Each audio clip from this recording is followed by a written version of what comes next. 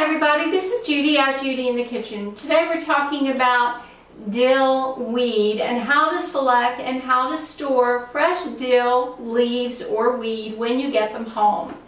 When you're at the grocery store looking for fresh dill, look for something that is bright and green and no off color to it.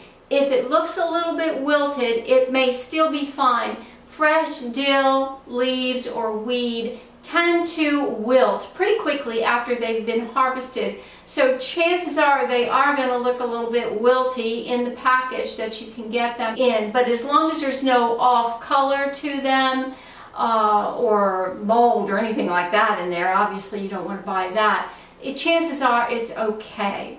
If fresh dill weed is not available in your grocery store, it should be available in the spice aisle in the dried version. That's a great alternative if you can't find it fresh.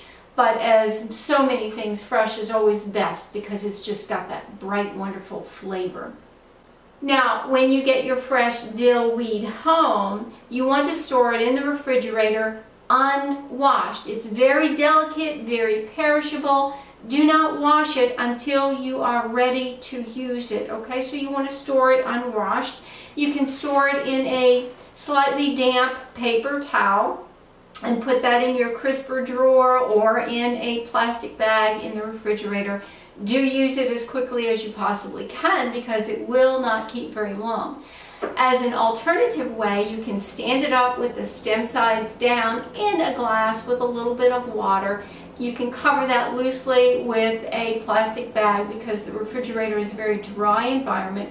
That will help to keep it moist and humid for the dill weeds while you're storing them. But again, do use it as quickly as you can because it will not keep very long.